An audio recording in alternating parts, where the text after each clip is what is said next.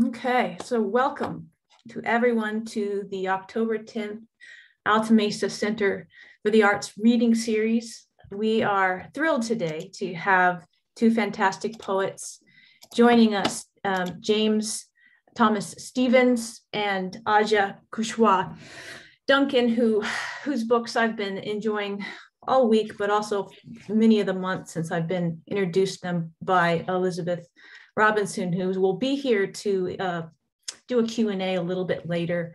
I have the pleasure of giving introductions, but first I'd like to welcome you to the Alta Mesa Center for the Arts. Alta Mesa Center is an interfaith arts and spirituality hub housed within and sponsored by Orinda Community Church. We believe that art is a spiritual act and a human right. We wish to provide a place where people from diverse traditions and artistic practices and economic realities come together in community. We know that art can bridge the divisions, substantive and arbitrary, that divide us. We come together not only to practice and teach the arts, but to celebrate and learn from our differences and to foster lively and respectful interdisciplinary dialogues. We seek unity in diversity. So wherever you are on your artistic or your spiritual journey, whoever you are welcome here. Again, today we're grateful to feature remarkable poets Aja Couchois Duncan and James Thomas Stevens, and we're here to honor and celebrate Indigenous Peoples Day, which is tomorrow. And to do that, we're going to support the work of an organization called Sogorea Te. Now, I'm going to go ahead and bring my screen up a little bit because I'd like you to see just their website, because I want you to play with it. I want you to go, and not during the reading, of course, but sometime during the day after this, hop on over. Now, can you see my screen? Mm-hmm. Oh, it's going. Mm-hmm. When you have a chance, hop on this website. There's donate now buttons everywhere. But the vision and purpose of this tremendous organization is one that inspires me and I think can offer us a real chance to start living a reciprocal relationship with the land and led by Indigenous women in the area. I won't talk a tremendous amount about the whole organization because I'd like you to go look for yourselves, but please know that Orinda Community Church and Alta Mesa Center for the Arts both look forwards to a long-term lasting relationship with this organization, and encourage you also to consider donating in one of two ways. One, with the donate button, but also to pay shumi, which is a land tax on whatever land you currently are sitting on. I am on coastal Miwok land in the Sierra, excuse me, that's where my mom is, but in the Oakland Hills. And you can calculate however much tax you owe the Indigenous peoples with that button there. It's a small but concrete way of paying reparations for the sins of many of our fathers, but also to restore right relationship with the land and with the people of this place who belong. My pleasure now is to talk to you a little bit about our poets, and then I will disappear into the background and leave you to their wonderful work. First is Aja Couchois Duncan. She's a social justice coach and capacity builder of Ojibwe, French, and Scottish descent. Her debut collection, Restless Continent by Litmus Press, was selected by Entropy magazine as one of the best poetry collections of 2016, and it was awarded the California Book Award for Poetry in 2017. Her newest book, which is Vestigial, which looks like this, is just out in Litmus Press. Our next poet is James Thomas Stevens, who is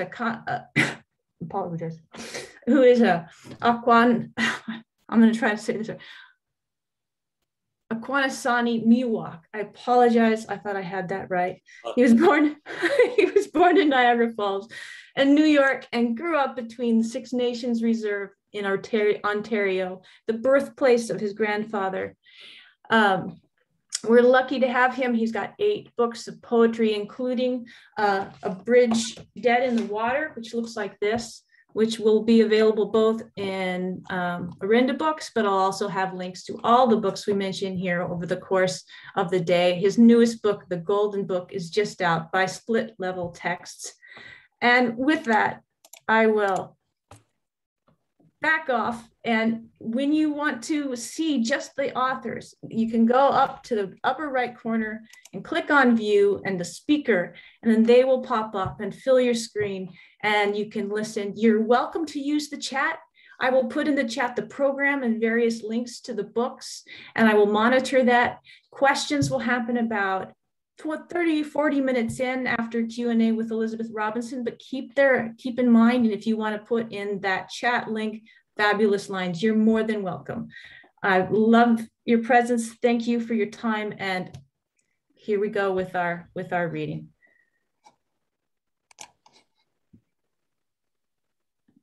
This is my cue, is that right? Oh. And on stage. Yeah, thank you. Hi, everyone. Okay, I'm going to time myself. Yeah, thank you for this. I just found out that James and I have a friend in common, Chinoopa, and I really appreciate how he talks about land acknowledgements aren't really land acknowledgements at all, they're people acknowledgements. So, and I also deeply appreciate that there's some substance to the celebration of this event. So thank you so much. I was invited or both of us were invited to talk a little bit about process, and I had just planned to read from Vestigio, but I'm going to read my afterword. Thank you, James. This was an idea I got from you just now. So the first book that was published, Restless Continent, as a little bit about the process of that book, which certainly engendered some of the process of the book that I'll read. So I wrote this series, The Alphabet of English and Ojibwe Poems, at a time I was recovering so many lost, stolen, and forgotten things. I was teaching myself Ojibwe from a dictionary, and so doing enacted one of the many ironies of Indigenous people's experience, using the culture and systems responsible so much for our people's destruction as a link through which I was able to reclaim some of what had been lost. As my grandfather would say, nothing moves in only one direction. The year I spent in my house at the foot of Mount Tamalpais, named by the Coast Miwok people who call this peak their home, reading the dictionary and writing my way towards Ojibwe, I too was part of a larger revitalization project. Although in the way of so many generations of my family, I did it unknowingly and alone. I'm a writer of apposition, and so in nomenclature, the words are placed side by side, Ojibwe and English, English and Ojibwe, and yet their meanings are rarely, if ever, the same. Wittgenstein wrote that uttering a word is like striking a note on the keyboard of imagination. And for me, Ojibwe became a kind of music, a way of hearing the world, its animate and intransitive selves. And then this book, Vestigial, it's so weird. I had to wear reading glasses like as of last week. I'm like, what do I do with these things? The art is actually a diptych, and it's by a native artist, Kay Walking Stick, who I think is like 85 now and has extraordinary work. So I also just want to lift up her fabulous art. She's a member of the Cherokee Nation. And so in Vestigial, I was engaging in another exploration, one that started with insects and led me to evolutionary biology. And I'm just going to read the very beginning section of this book. And there's a number of different epigraphs at the beginning of the book, but this one I think is most central. In this dream, only women were born. The men had to be made. Accretion. It begins millions of years ago with algae mats and birophytes. Later, when the water recedes, the earth is stitched with gymnosperms, angiosperms, grass fills the open expanse. It begins the way all beginnings do. Everything is new, unknown, cellular. The sun spills its full splendor across the landscape. It begins with her opening almost imperceptibly towards the light. It begins with an organism resembling the earthworm. The change is incremental, but over time it grows legs and abdomen, thorax, and head. It begins with the Cambrian explosion, the rapid appearance of animal phyla, and the evolution of organisms. It begins with sight, with the development of the compound eye, a patchwork of eyes, or ommatidia, which in their multiplicity provide the ability to see in many directions. There are 25,000 ommatidia in the dragonfly, accommodating its swift flight. Intersect, it begins with him, the presencing of a multitude of parts. Compound eyes can assimilate visual changes at a rapid rate, but such hurried processing has its drawbacks. The brain must interpret a composite of different high-resolution pictures. It must fuse a moving image. The dragonfly cannot differentiate between an enemy and a mate. It must fly very close to the winged other before it knows what happens next. Tap, tap, tap. Sex or death. The visual field of humans, of predators, involves large areas of binocular vision. This improves depth perception, makes possible the chase. It begins at night, in the dark interior. She can barely make out his face, but his scent is unmistakable. Pheromones. It begins with this, a lusting for. Fluttering. Insects travel great distances to satisfy their ecological requirements. He swims the Atlantic, traverses the North American continent, then burrows in. She remains west, developing in situ, a process of adaptation and random selection. Like Darwin's finches, her beak is shaped perfectly to harvest local seeds. Her body just small enough to slip between the thorns of the acacia tree. If she is the product of sympatric speciation, then he is allopatric, vicariant, genetically isolate. The green hawk moth beats its wings, feeds on the nectar of flowers with the prick of its tongue. From a distance, she mistakes it for a hummingbird. Convergent evolution explains many things: how different species develop similar features, how their bodies can fit into each other perfectly, and yet they share neither chromosome nor tongue. How his scent is absorbed by her vomeronal organ, signaling something to her hypothalamus that she cannot translate into words. It begins with his hands, traveling from breast to thigh, reading the exterior. It begins with her tongue, circling his neck, tasting his heredity. It begins with her arched back, her split abdomen, unleashing waves of pheromones. He flies towards her cascading scent, tracking her location from miles away by the increasing number of moleculars that coat the hair-like olfactory receptors on his antenna. Molecules. I swear English is the weirdest language. If you look at a word long enough, molecules was the word. I'm gonna reread that. He flies towards her cascading scent, tracking her location from miles away by the increasing number of molecules that coat the hair-like olfactory receptors on his antenna. It begins with lust, but mistakes itself for love. She sleeps with his armpit in her mouth, licks the fomentous muskiness. When he leaves, she wraps her face in the cloth of his shirt, sucking his newly male scent, the juice. Their genetic lines are split by the Western Cordillera, an immense mountain range, dividing the continent as if bones splitting skin. On one side are rivers and valleys, and on the other, a vast open plain. At its northern point, the Cordillera is cold and dark. Between ice caps and glaciers, the earth hibernates. But even here, the temperatures are rising. As the Cordillera warms, it wakes and blossoms with an increasing number of fungi species.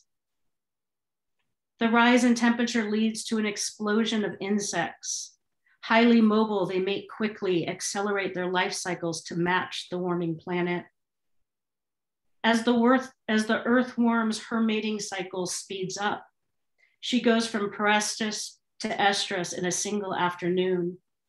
He can sense her swelling labia. The oocyte moved along by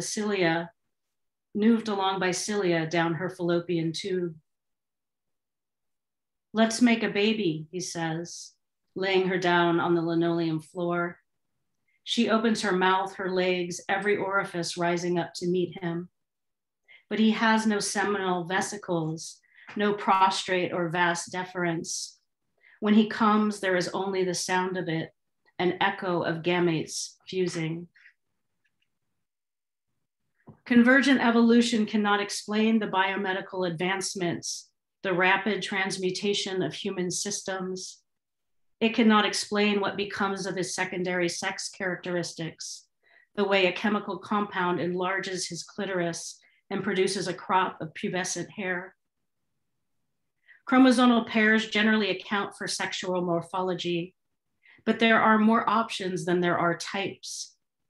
It is hormones that determine if he sprouts and she sheds. But it is something else entirely that causes her to gather all the detritus and call it her own. At its southern point, the Cordillera is Madre, a high plateau laced with river valleys. Each day they travel south from the volcanic peaks to the Cordillera's sloping granite tail. Here, he says, take my hand.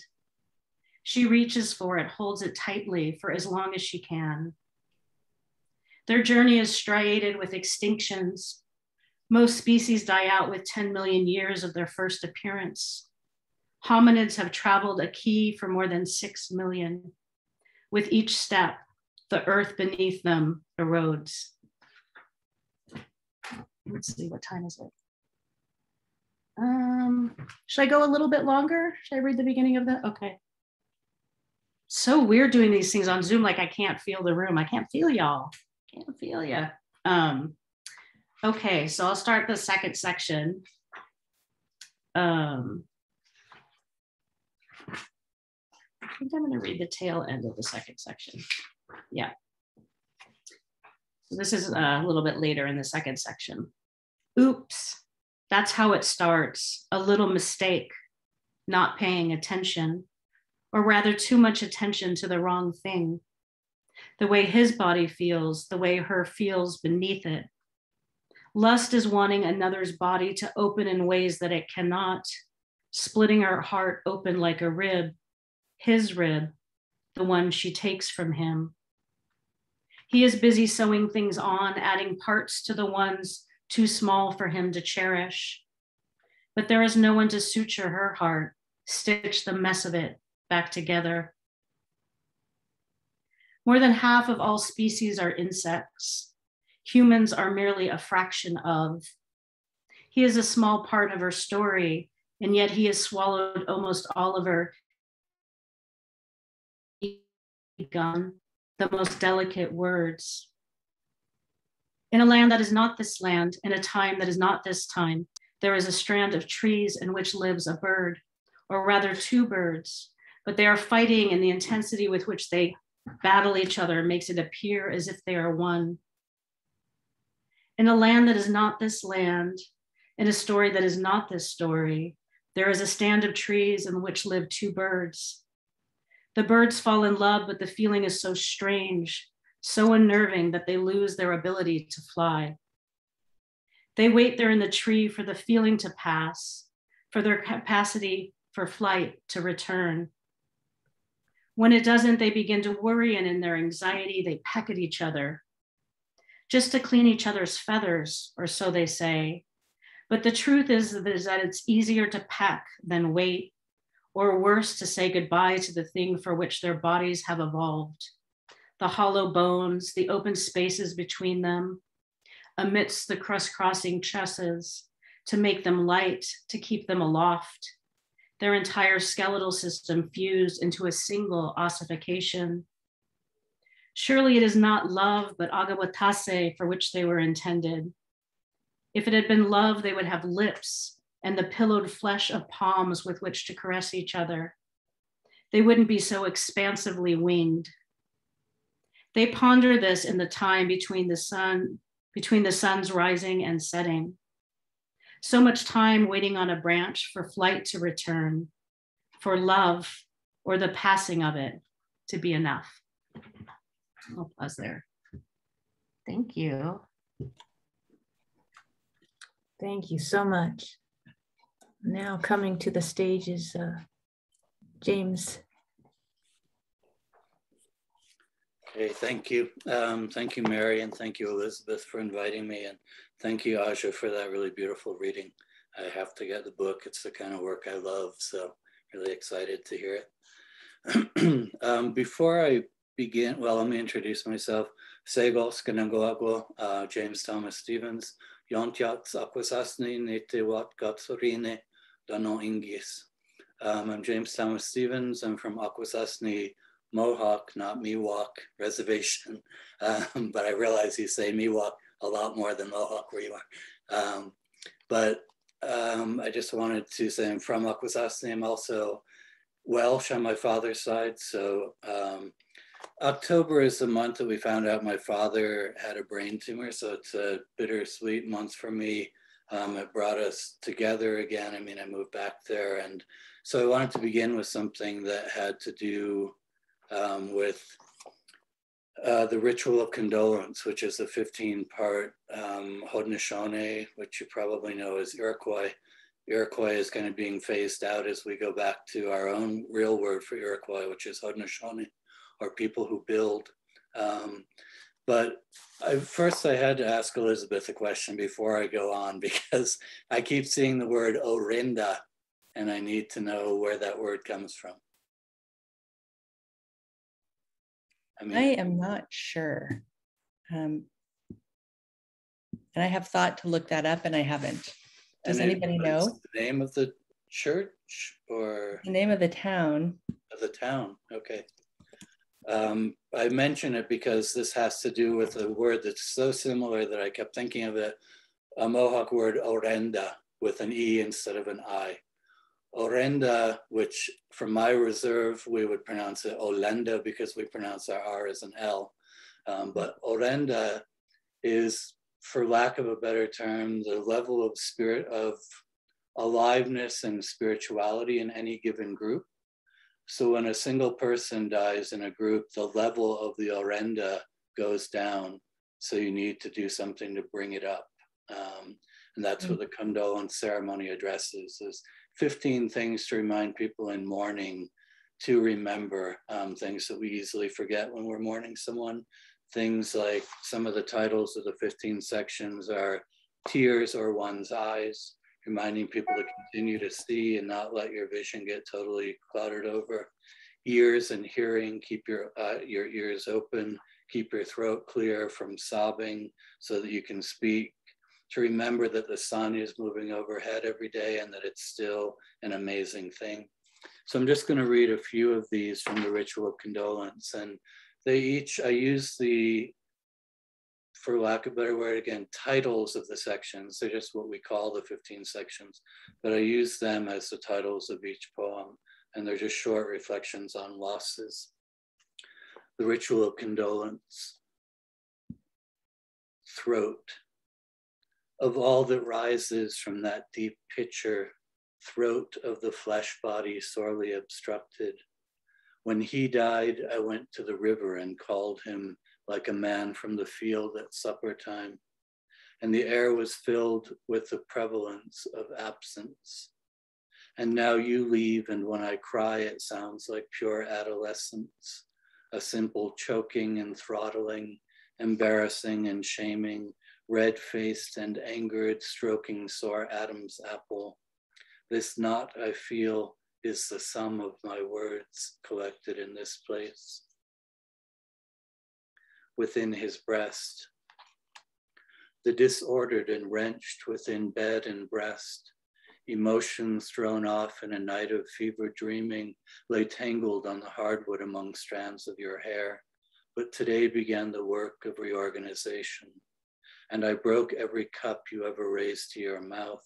I replaced the heart between the lungs, straightened the spleen, the liver in order. But the heart looked like a queer new building, standing in place of one once familiar, which even now I cannot recall. The sun is lost. Outside the screen door, a car stares blindly. Behind it, a house, bent pole for a clothesline. And behind that, another house. And dogs, always dogs. So easy to misplace the movement of the sun. This morning I found it in the woods, aware of its drawing nearer and nearer to me. And I loved you again in every branch against my arm, realizing the city creates an artificial loathing, and you become another thing to get done. But today I burned the houses where they stood and attached the sun again in its place. The council fire. Eager for nothing but anticipation, disappointment lies hard by your lodges at night. Bodies like scattered firebrands around the embers of who you meant to be. You meant to be an artist and cut off your nimble hands. You meant to wear braids and lost your hair at a tender age. You meant to draw a promise to a flame in the clearing, but set it scattering in the brambled stand. The woman and warrior. And I'll mention just for me, that woman was my mother, who was with my father till the very end. I noted the hair at his nape, turning to oily down, the way the sick transform before diving or taking flight. Preparing a place, he'd smooth the pillow 3 times before resting his head, once for the Father, once for the Son, and once for the Holy Ghost. He only died once, and who can know what it was she felt waking to a silence only the planet should know, and trusting his breath to the becoming. And the last one from this series, anything can happen on earth, even insanity. Sleepless for the barking of birds, the dog lays twittering at the foot of the bed. A slow splash caused by the falling away of the mind, the thickening slip of clay from a lake slope. Strangely excited by this unexpected chance to form and reform fingers from this red earth, that when these hands are complete again, the clouds might cease to squirm.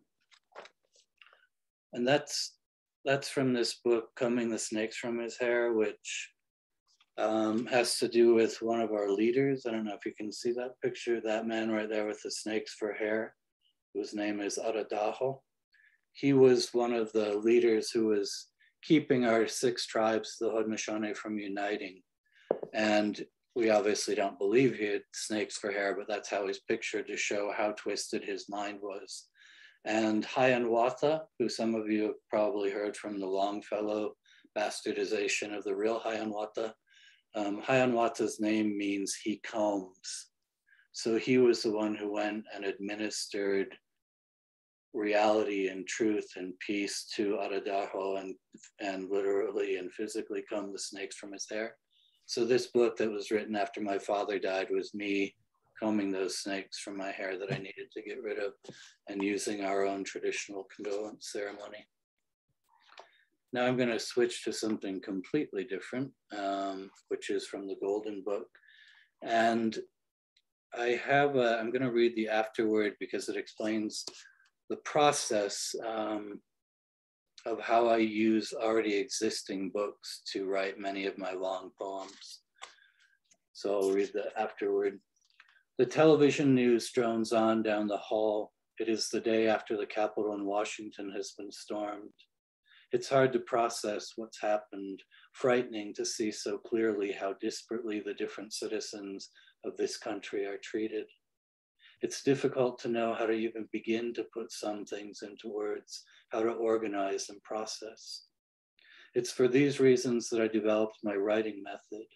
I need guideposts, some way to reel it in, to herd the many thoughts and emotions. So I turn to random books for structure. Often they're found in the sales bins of ephemera at local used bookstores. In the summer of 1990, I first attended Naropa Institute on a Gerald Red Elk scholarship.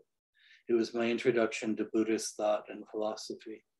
One of the stresses was on meditation, specifically in poetry, meditating on any given thing long enough to see the relevance to ourselves, to the human condition.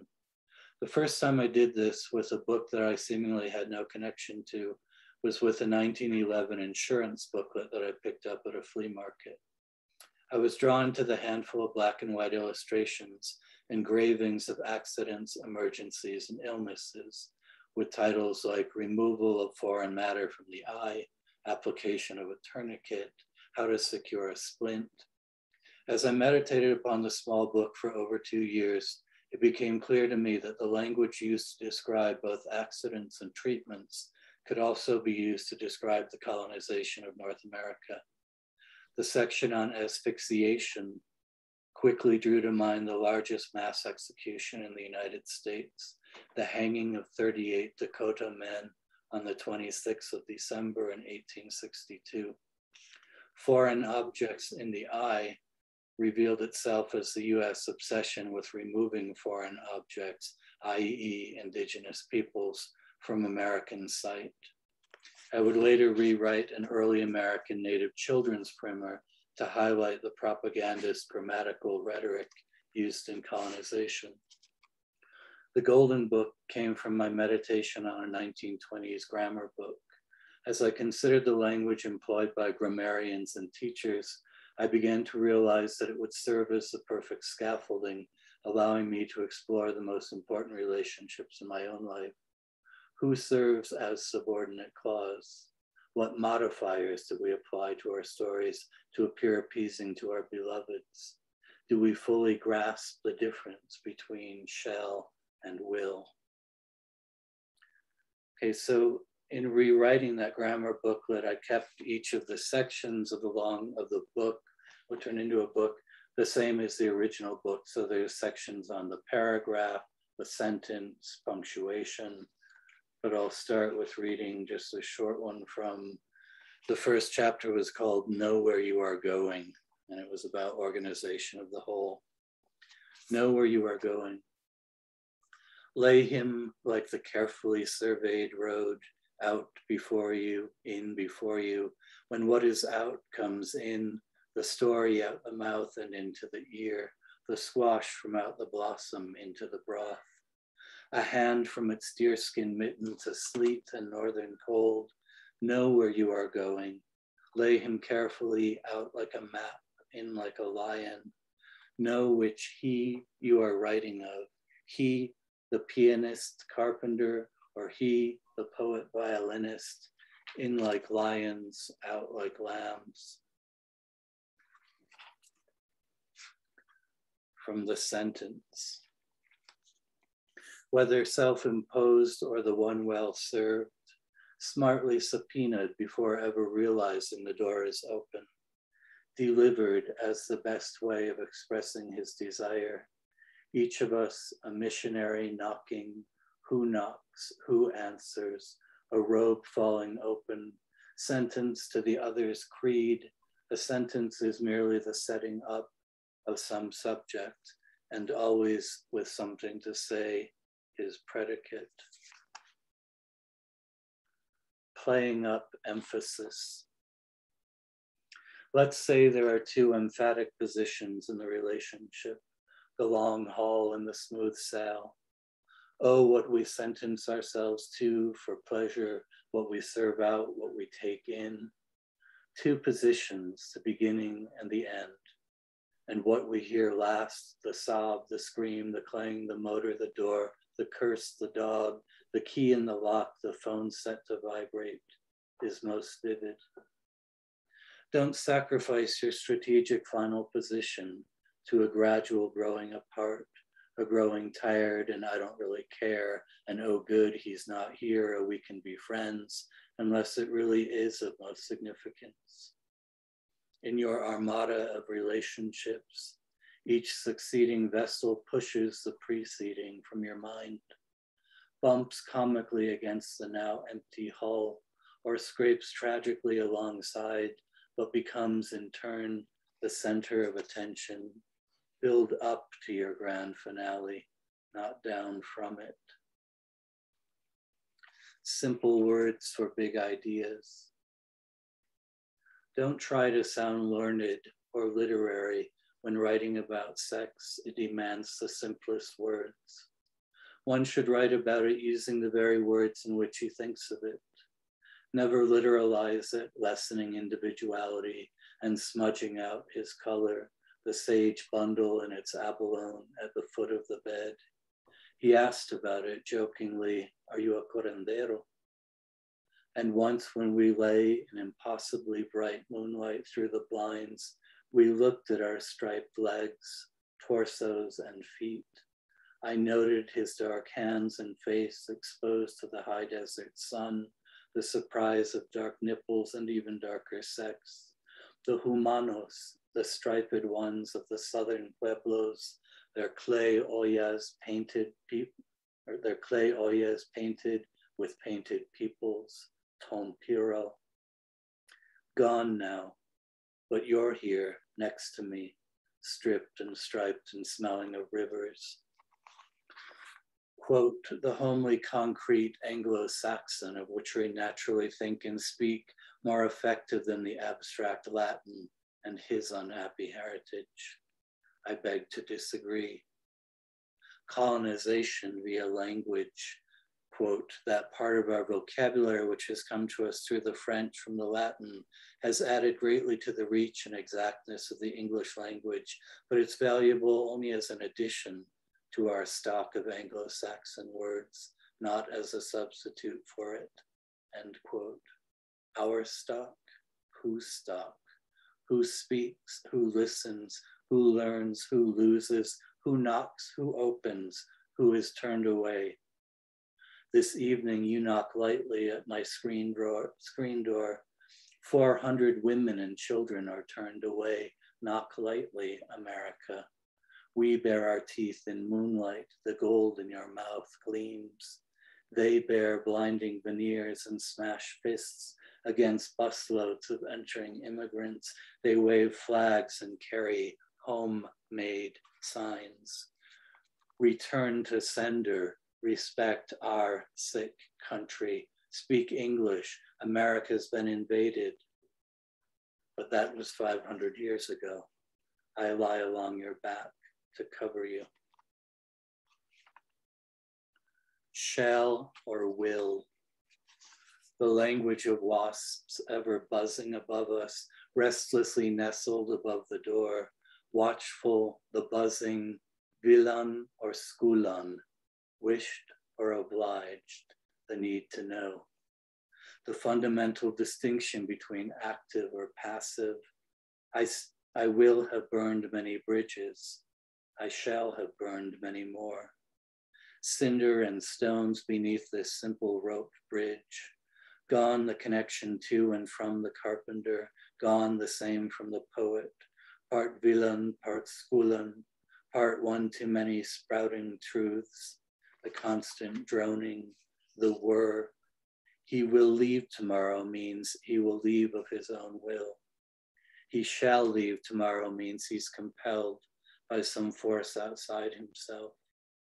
When what is out comes in, the story from out the mouth and into the ear, a man from out one country and into another, seed from out the Shualan desert, fertile in our new terrain. And the last poem I'll read from that is, the book ends on business letters and how to write a business letter. and I was afraid I would get too didactic or preachy, so I was careful with my business letter. In the form of business letters, there's considerable latitude, though south or north of 32 north may be difficult to navigate. December 1st, 2015, Señor Perfido Frontera, 32.52 north, 25.879 north, Estados Unidos, Mexico, 32692. Dear Sir, this morning a bird struck hard against the southwest window. Many feathers were lost. The morning was cold, the sun not yet over the rim of the valley. Once warmed, we were able to get water inside the bird's metronomically panting beak. With time to rest, the bird was able to fly off unimpeded.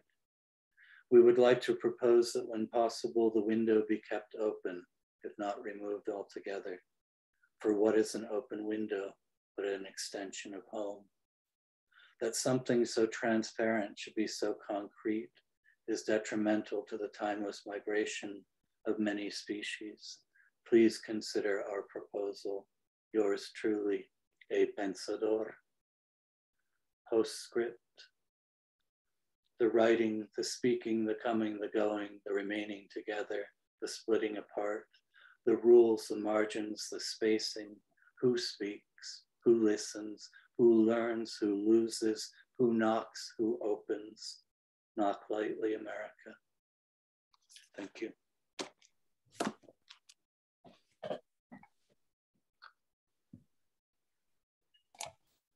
Thank you so much. That was remarkable. Both of you, thank you. We have time now for a Q&A from Elizabeth Robinson, who will speak to our two poets, but don't worry, there will be time as well to open up the conversation. I just want to start by thanking you both so much. I feel in your work, and I've read both of you over time, that there's truly something at stake, that there's something for us to be moved by and to learn and to feel the substance of, for lack of more articulate way of putting it. And one of the things that seemed really evident to me in reading your new books and in your readings today is to ask about the ability of creative work, poetry. I think, Aja, you kind of move through many different genres within a single piece of writing, but I'm going to say poetry as our shorthand. Like, how does it for you conjure intimacy? I feel it in the elegy for your father and poems for a lover, in a working with the earth and reclamation and recreation in your work, Aja. So I guess against all the resistances and pain and fragmentation, I feel this work of intimacy happening. And I would be curious to hear how you understand that or would articulate that. Or you can say, what? And talk about something else.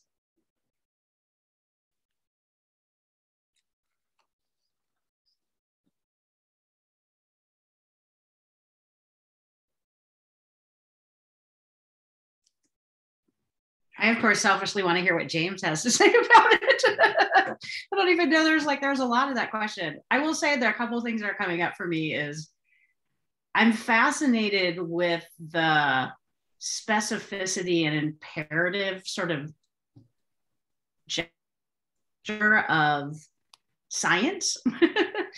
And so, and find it very devoid of intimacy. And so was sort of, by juxtaposing its assertions alongside other kinds of movement, was like a way of trying to create some kind of intimacy with language that, you know, we use with each other, we bridge with each other.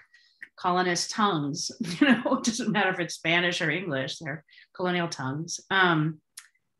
So I think that's something that I'm interested in and play with. I wonder if all writers feel this, but I think probably my own intimacy issues are such that I had to write in order to generate a level of intimacy with others. So there's probably something there too. Those are some things that I was thinking about.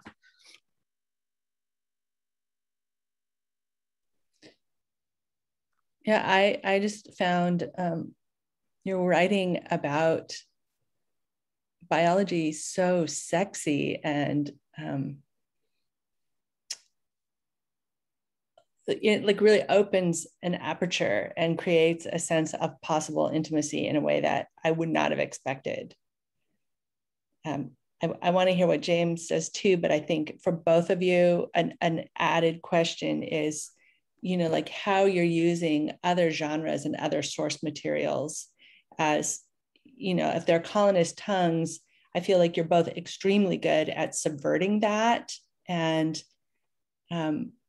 using those received materials as forms of resistance.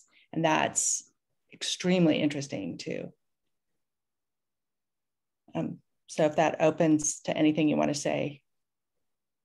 I mean, I think that in that list of colonized tongues that Aja mentioned, whether it's Spanish, English, whatever it is, that science is another one. Mm. And I do think that there's a reclaiming of it. I mean, I think of the anthology of women's writing that Joy Harjo and Gloria Bird did many years ago, Reinventing the Enemy's Language. I mean, I think that's what we're always doing as Native writers, is we've been told so long to make our languages sound like English. It's like, how do we take English, the language that we were forced to grow up with, and force it to sound Mohawk or to sound Anishinaabe or to sound everything Miwok, Chippewa, everything. How do we do that? And I think that's what's exciting to me now, is seeing young poets like really using language, even if it's just a jumping off point. I mean, I'm thinking of some of Layli Long Soldier's beautiful work where it may just be a single word, like Wakalyape, the Lakota word for coffee. And it touches off this entire poem that somehow reclaims even that single word. But I mean, I've loved that combination of, in Aja's work, of the intimacy and the science. And in my graduate schooling, there is a Canadian poet. He didn't disappear when I got out of grad school, but Christopher Dewdney, who uses a lot of geology and in a really sexy way. And it's just like, he was doing it. He was one of the first poets I saw, because I always loved the language of science. And I mean, I'm always stressing for my students to research, even just for the language, because I said it will give an entire new set of language that you weren't coming into this poem with. And just a student the other day, a young student, a sophomore, who mentioned a greenhouse in his poem. And I said, well, what's the language of greenhouses? And just after like a few hours of researching, he came back writing all about Tiberius and how it was Tiberius's dream. And he was obsessed with cucumbers. And he's like, it's amazing. Now I have all these concrete images you've been telling me to use. So I think also science gives us those concretes, but then allows us to humanize them by, especially when we turn them into love poems.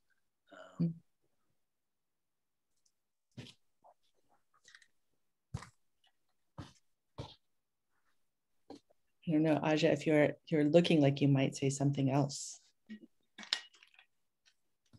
No, I'm just really treasuring what James just shared. I was thinking, James, the final piece you read, how you wrote in a business letter. I mean, the like templates of business letters, and growing up when we typed things, like computers came around when I was in high school, nobody had them. They were insanely expensive and huge. And just like the tyranny and compression and like derelationalizing of the letter. And then you just break it open so widely. And just, I'm interested in, the opening and closing that your work does. And just I'm very moved by it. I was very taken by it and all of the things that you read, but in particular what you did in that last piece. And I don't know. There's no question in it. I'm just moved by. Thank you so much. I was really concerned with that letter because it's so much about immigration and having a partner who's undocumented, and what that was like during the Trump years. That my concern was, don't write a business letter that gets too didactic and just kind of goes for the throat. And then one of my practices during the pandemic has been, no matter what I'm working on, something from that actual day has to be the central metaphor. And I lucked out that day. The bird wasn't as lucky, although he lived, but where I was sitting there at the computer when this robin flew straight into my window. And I lived in a hogan at that point where 7 of my walls were just huge glass windows.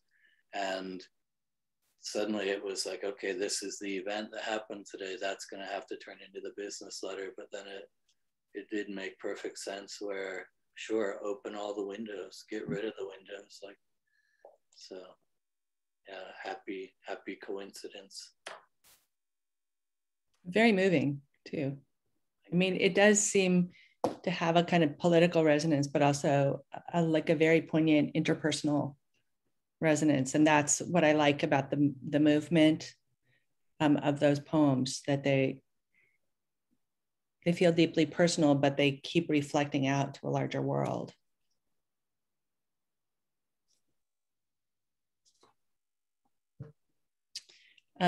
I was really interested in your conversation with Pragita Sharma about settler poetics. I don't know, Aja, if you have read this, but it's in an interview in Baum. And I think she and you together kind of come up with the idea that settler poetics has to do with feeling as a Native person, or in her case, an Indian American, you must perform authenticities in order to be understood.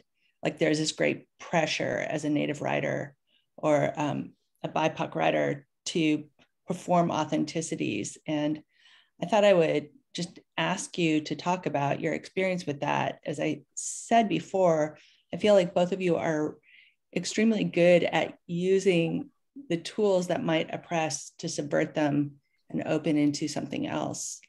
But I welcome any comments. I guess my first question before answering it is, whose authenticity? Are you talking about like us portraying the white authentic vision of a Native, or?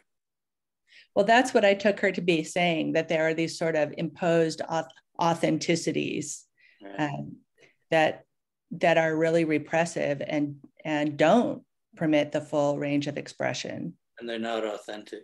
I mean, I've been teaching, I have an intro to Native Lit course this semester, which I love. And we've been looking at a lot of Visner's terminology, and they were so confused by that term post-Indian, which I was too. I remember the first time I read it in a review, I thought, oh, whoever wrote this meant postmodern. There's no such thing as post-Indian. You know, like, we're still here. How can it be post-Indian? But then realizing that what Visner's saying is that Indian itself, with a capital I, is a completely white construct that does not exist for any of us individual tribal peoples. So post-Indian, I think, is a very, I think it's a hopeful thing.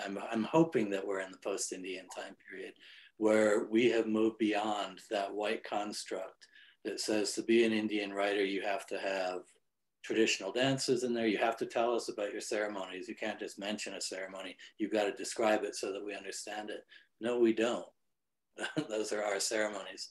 But I love that idea of post-Indian, and just that we've moved beyond what is a completely manufactured thing. That Indian does not exist. That's an amalgamation and a desire to create something on the Anglo part, but it doesn't really exist anywhere. Thanks.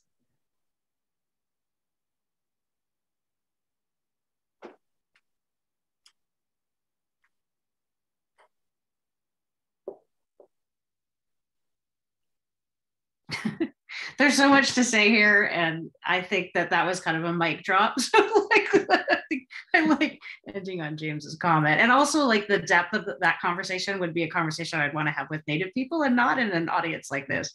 Mm-hmm. That doesn't feel like a generative, not at least where I would want to go, you know. So anyway, so yeah. Well, thank you, both of you. Are there other questions that people want to ask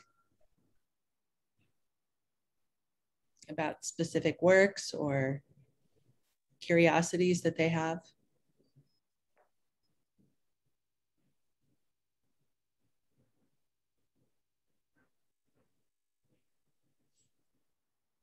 One of the questions I always ask, and this is my 5th time being with the group, and I'm thankful to be a part of it, is that I'm always interested, whether it's a novel or a poetry or a sermon, is where you get your title from, and what are you trying to say with the title of your book, The Golden Book, and other titles of your poetry, both of you. That's one question. And the other question I always asked is, I'm always interested in your creativity and the motivation behind what you write. And is it important for you to have people affirm that, to hear that, or are you just content to have it done whether people respond or not? So that was seemingly 2 questions I always ask as a part of this group.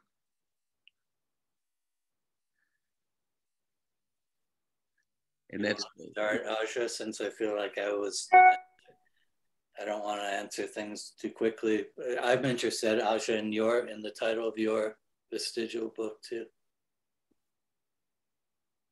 Yeah, so, you know, when we were talking earlier, we were talking about like the notions of how long a book takes. So this book was, I think, done 8 years ago.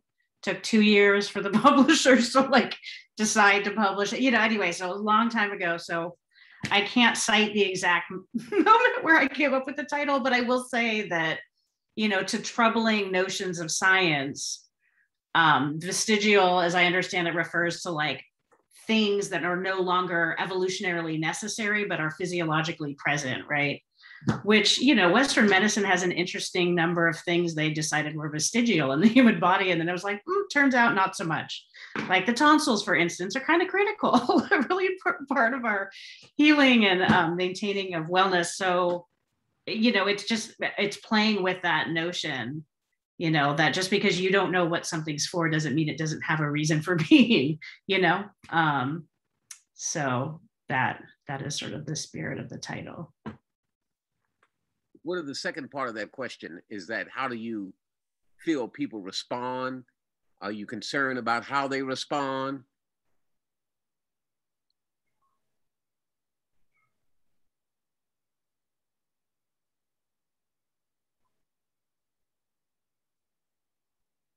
Do you want to take that one, James?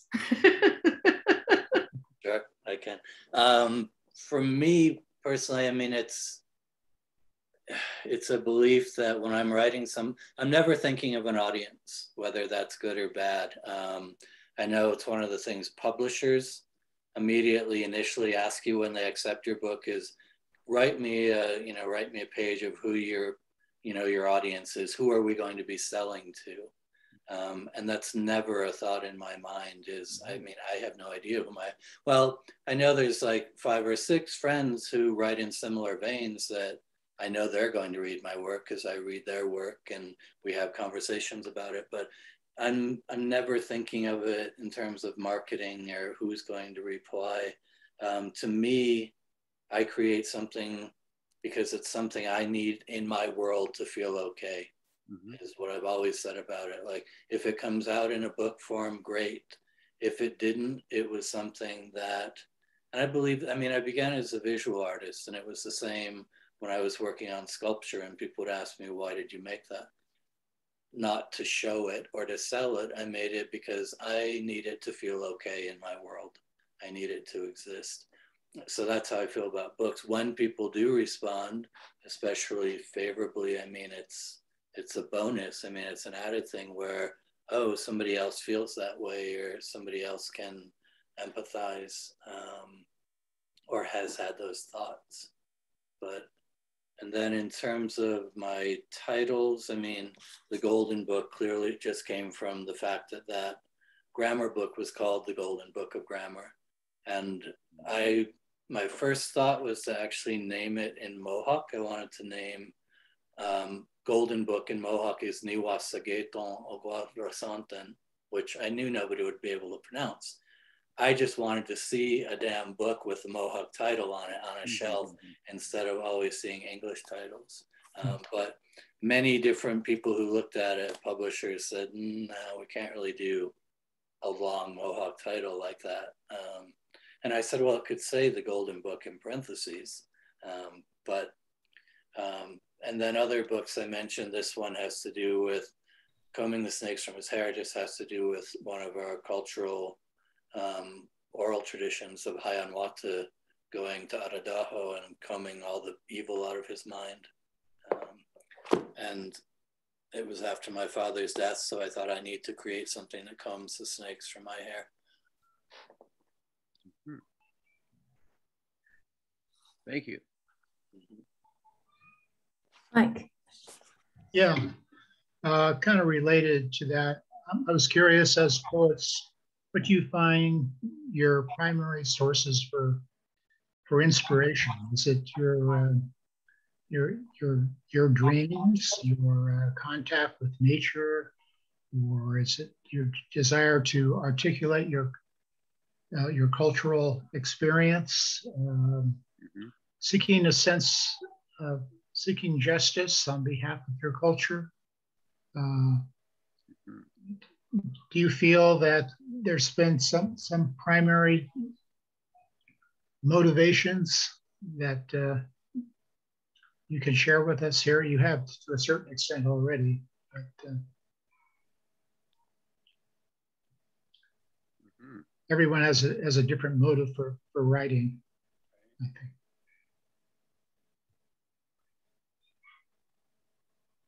Trying to think what my motivation for writing is. I mean, I don't really seek to, I mean, I'm not really seeking justice, because I think it's a bit too late for that in a certain way. I'm just seeking to spread an awareness of things, and share that there's different ways of looking at things. I mean, even, I just always try to get students, like, unfortunately, we've lost so much of native languages. But I mean, I often will give an entire 2-hour lesson just on one Mohawk word. And often I'll choose the word for horse, which is agosados.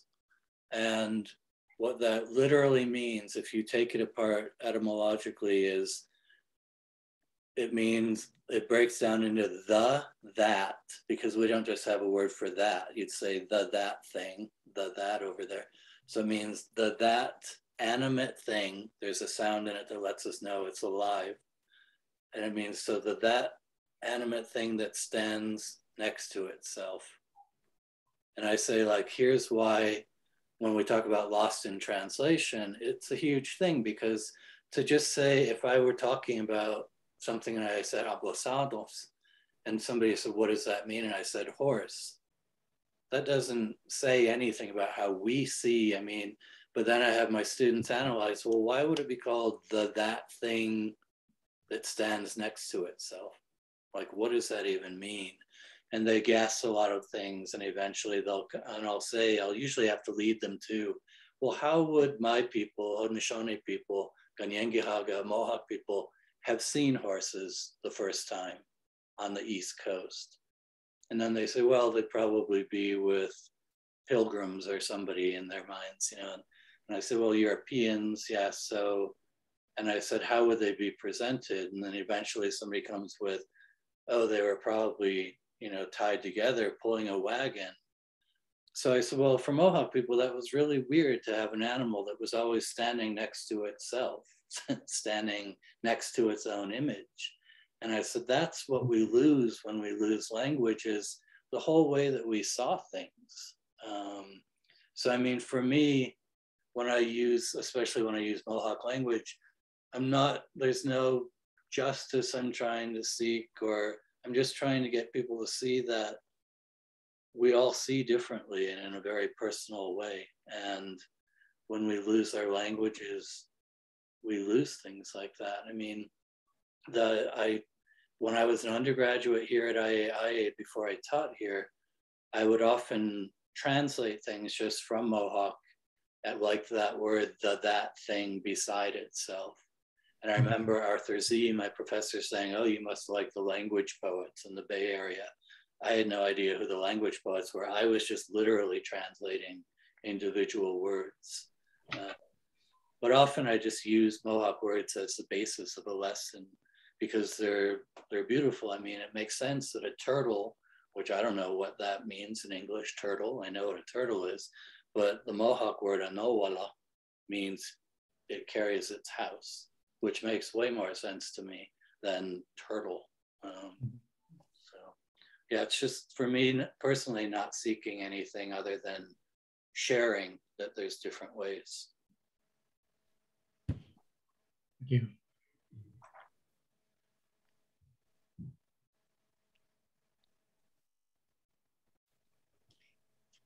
I love what you were saying about like the work is so you can be okay in the world. And I think like for me, writing was a way to make space for myself and my various histories and identities and lineages and you know, I mean, I think just listening to the both of us, like clearly a real love of words is at stake. I have a new teacher who a lot of people seem to have known about, but I just met him recently, Bayu Akamolafe, and he, in a lecture this week, talked about how things don't precede relationships. And relationship being a big thing, right? Not like just an affair or friends, but like everything is in dynamic relationship to something else. And I think for me, that's also writing is enjoying the dynamic that emerges from things being in relationship to each other. And I live in the woods. I spend a lot of time alone outside. And I sort of would joke that like, you know, crows and deer are my inspiration, but they just don't seem to like reading my work very much. So I don't know why I'm writing to humans in mostly English, when in fact, much of my time is spent in dialogue with beings that do not seem as obsessed with words. Interesting. I've heard that expressed often, you know, just a love of words. Yeah. More often with poets than just writers in general, I think. But thank you. I wish we were writing for our animal friends. I mean, I live out in Canyoncito too, in a canyon, and I see more, especially during the pandemic, spend more times with like the gray fox and the mountain lion that comes down once in a while. I don't spend a lot of time with the mountain lion, but the gray foxes and the coyotes. I mean, and especially during the pandemic, I think it made all of us better seers. I think a lot of people who hadn't been forced to be stable and at home for a long time didn't really know what went on around their houses. And one of the few poems I wrote during the pandemic begins with, I guess they were always there, the rabbits. You know, but suddenly I was aware that there were like hundreds of them because I was watching my dog watch them, and he was constantly running to look at something. And I thought, these are things I miss when I'm at work or I'm just busy. But I do think that for so many people I talk to about the pandemic, one of the things that comes up is they realize how much they were missing in just seeing what was happening around them. Well, I think that it comes up in Aja's work also that, you know, presencing and maybe just pausing to absorb what is there. And as you say, kind of carry it in a different way or portray it in a different way is a way of really manifesting and presencing. That is the way I experience both of your work. So you're such different writers. I am aware that it's just about 5:15. So I don't know if there's any other comments, but I want to sincerely thank you for your work, which means a lot to me, and your conversation, which has been very, very satisfying. Thank you for the invite. And thank you, Aja. It was great hearing you read. I really love the work. Thank you to both of you. This has been a wonderful reading. And someone said today that attention might be the first step towards a kind of reparation. The tension that I felt in the room today, even the Zoom room, was special.